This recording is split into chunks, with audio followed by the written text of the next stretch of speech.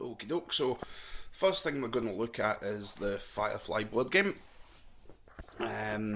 This, I believe, has some special models in it, because it came from Gen Con or something like that, the different casting to the way they were cast for the rest of the game.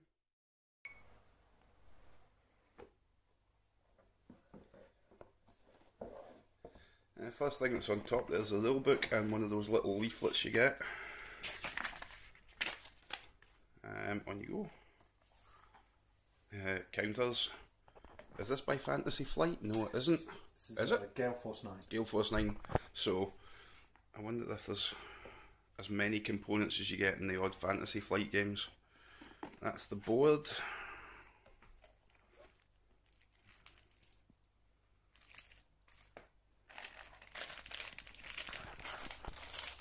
Counters.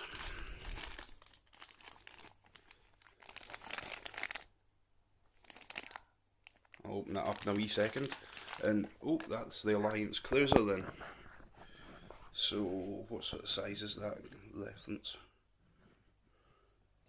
It's a couple of inches tall, a couple of inches long.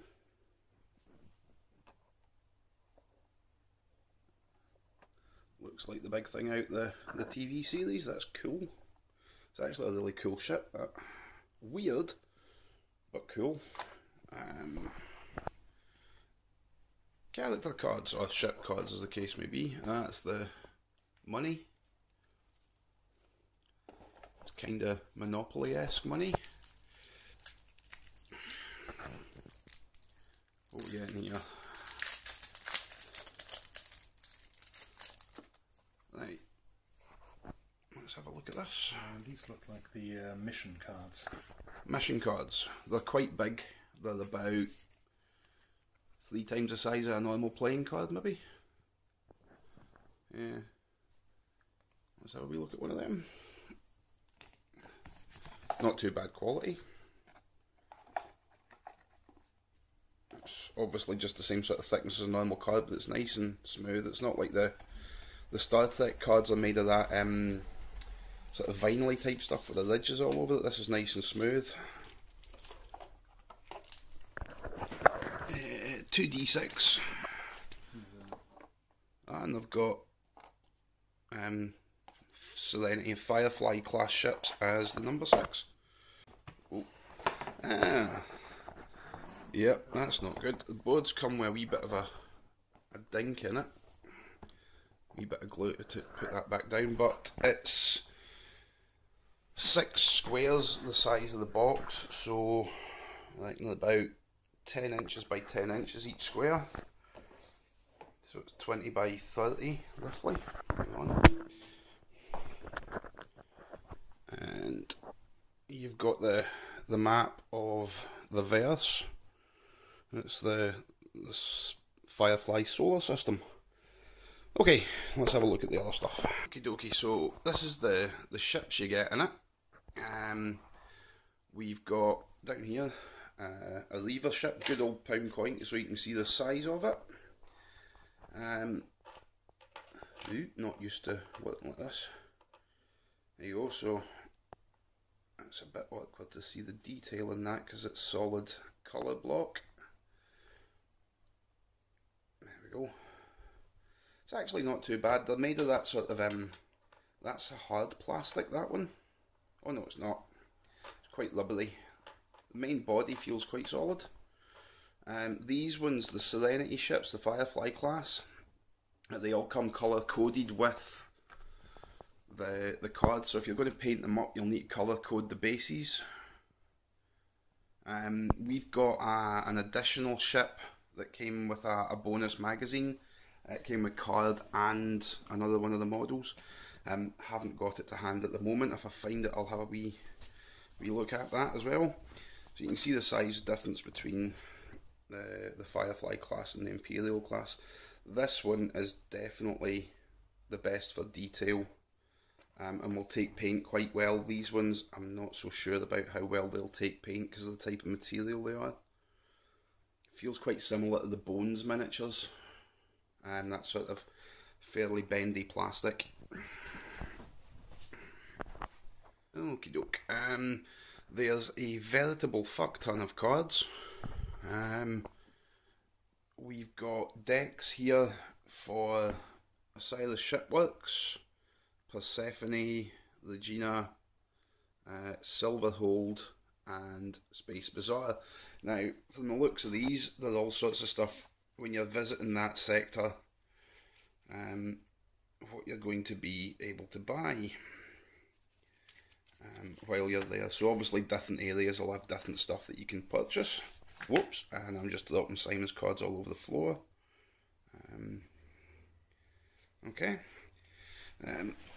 Once we've had a proper play test at this, we shall give you a review of how it plays and what these all actually do. You've got Alliance Space Deck, which is, I think, encounters of what happens to you. So the way it looks at the moment anyway, when you're in Alliance Space, and a Border Space event deck. What's on that one? Okay, and then there's also this deck here, which is huge, which has got all the different, I think this will get split up as well, into, you've got Patience on the top, then you've got a Nishka deck. I think these are all the missions you can pick up, or jobs you can pick up, as opposed to missions. Yeah, Harkin, all the different folk. Badger, he was a cool character. Oh look, Governor, my bad Mockney accent. So you've got all those different decks of stuff. As I said, it's a huge wad of cash. It's like Monopoly money feel to it. It looks like paper in there. Aim to Misbehave deck. Haven't even looked at this yet.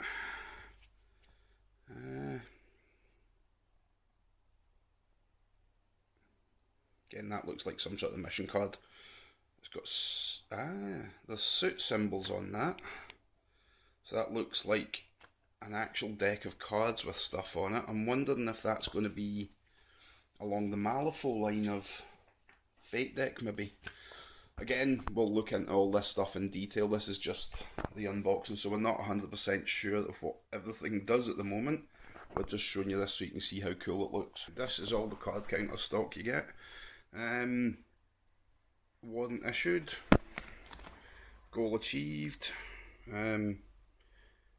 Fugitive on that side and passenger on that side. I'm assuming all this is things to do with the cargo you're carrying. The sad faces are apparently if your crew is upset they can leave. And we've got the dinosaur. Curse your sudden but inevitable betrayal and all that jazz. I've just read in the rule book that that's the active player marker token. Pass that round after your go. It suggests that you go out and buy an actual plastic dinosaur, because it's going to be more fun to have that sitting on your ship. I can see sales of plastic Brontosaurus, or was that a Stegosaurus? Ooh, not sure. Anyway, the rule book is 16 pages. It is fairly good quality, nice pictures. And once we've got that down pat and had a wee shot, we'll let you know how it all plays. Okie doke.